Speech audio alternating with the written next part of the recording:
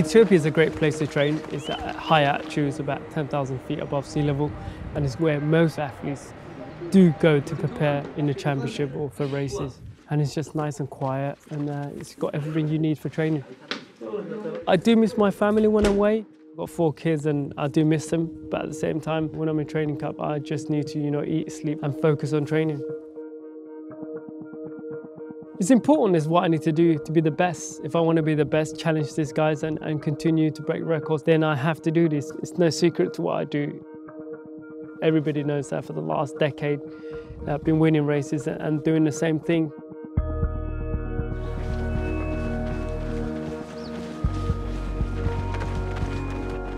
The team is growing. There's probably about 8 of us now. Most people doesn't know what Modena means, but it means sir in Somali. It's from the sir, Farah. He gave us a chance to train with him first and to get advice and to be champions like him. When you train with the double Olympics and world champ, it means a lot, and learn from him is like he's a brother like to me. A lot of members of the team, they come from different regions in Somalia. There was war and there's a lot of problems in Somalia. We believe that sport brings us together. We're there to help each other in training and to just have a joke, have a laugh, because if you're not enjoying training, then it's hard to motivate yourself. So it's mainly just to have fun, enjoy it. But every man to himself. When it comes to competition, there's no friends. They're there to compete and win medals and do what they can. Me and Hassan are identical twin. We both grew up in Somalia, and I came to Britain at the age of 8. Unfortunately, he didn't come as he got sick at the time, really sick, and after that my parents went back to him, but then the civil war kicked in, so we end up not seeing each other for 13 years plus, and it's like nothing has ever changed. We still had that connection, we still look like. He was actually a little bit skinnier than me, would you believe it? Not these days though.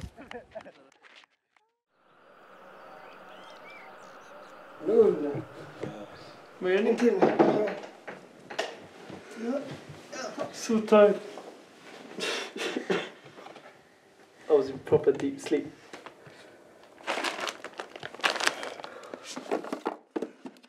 The last 3 days.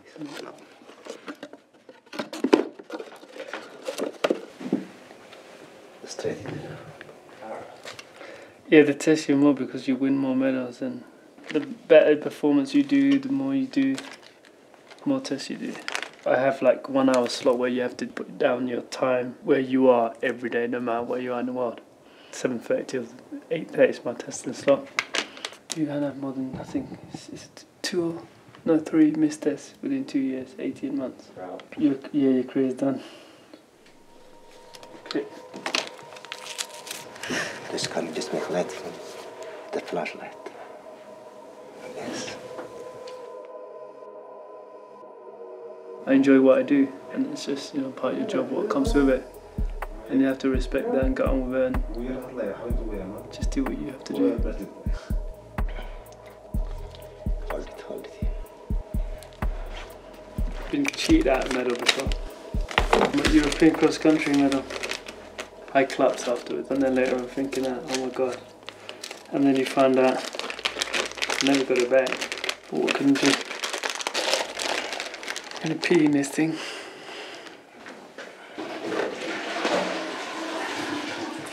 First time my mum saw it, she was so shocked.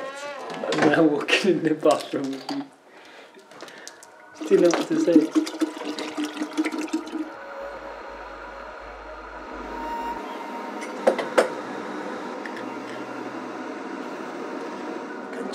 One among the 3.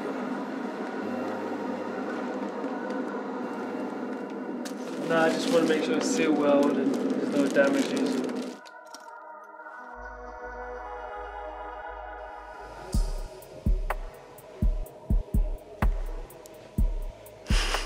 It won't let me do the location because of the internet problem. Wait, look at the shoes. It's a mess. I'm actually going to put on a new pair today. If I can find the other one.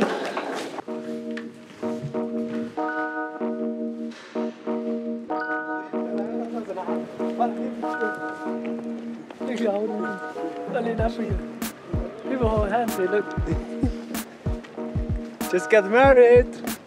Yes, good.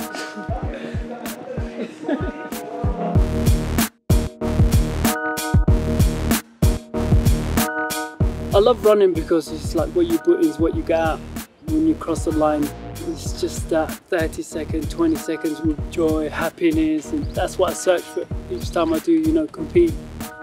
I have to put in the work, try and think about my opposition, what they're doing, envision myself what I need to do in order to win races.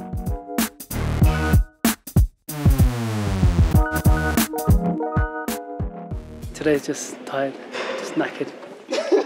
Imagine like almost running close to a marathon and then going again the following day. That's always tough on the body, but there's no chill day for me. There's no day off. If you ain't enjoying it, you don't get up in the morning, I feel like you're doing it just because people expect you to do it, then it's not the right thing. You have to do it because you want to do it and still have that drive, which I do. But when I lose that, then I'm there to hang out.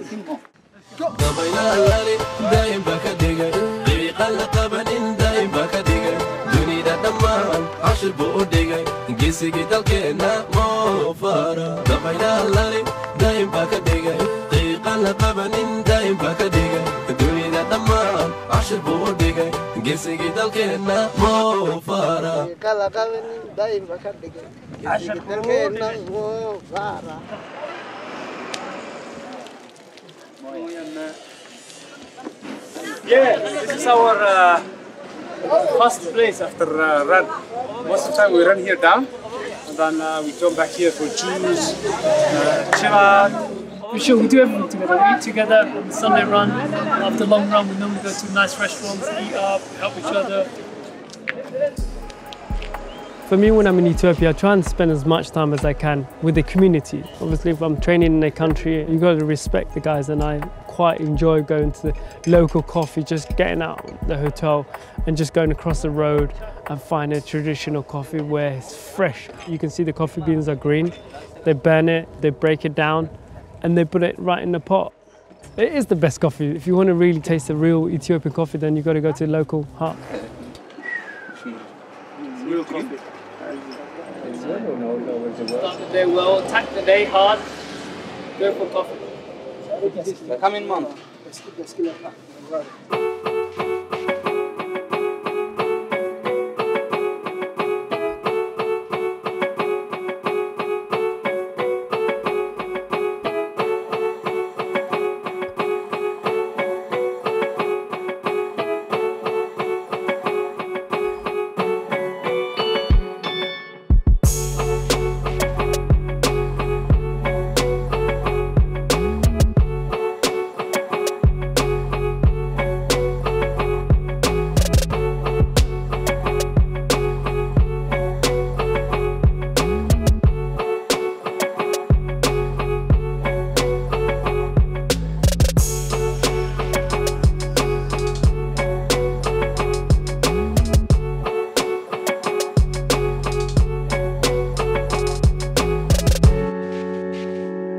Then it was time to come down to London. I guess you can say London's a little different to Ethiopia.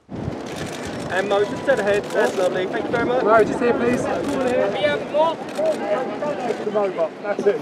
Looking to the camera. I think this athlete needs a little introduction. He is by some margin Britain's most bemedalled athlete in history. 4 Olympic golds, 6 World Championship golds, 5 European titles. I mean, that's just the small print. Please welcome Sir Mo Farah. Mo, of course, has a busy old week. He only got back from Ethiopia yesterday. Today, got back from Ethiopia. Sorry, this morning, yeah. This morning. Are you feeling the pressure now? I mean, we know you're an athlete who thrives on pressure. It's different. Obviously, last 3 months I've been in Ethiopia, completely different. But you know, I'm here to do a job on Sunday. If I compare what I was doing now to 2014, it's definitely a lot different. And for me, it's something I always wanted to do, is to run the marathon and to mix in. And I've seen a lot of great athletes gone in from track to marathon, and I believe I can run a decent marathon.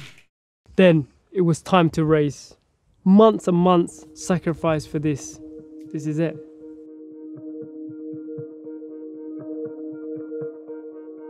I was expecting the race was going to be slower, it's going to be 2 pacemakers, but that didn't happen. I look back after 500 meters, there's nobody behind me, and we went through halfway, ridiculous time. We're going to break the world record by 2 minutes, and I had no choice but to go with it. And there was a couple of hiccups along the way, missing my bottle, but I was, pleased to be able to think I ran 2:06 and a British record. It was nice to have that. Third place, of course, it's familiar to most of you, Mo Farah.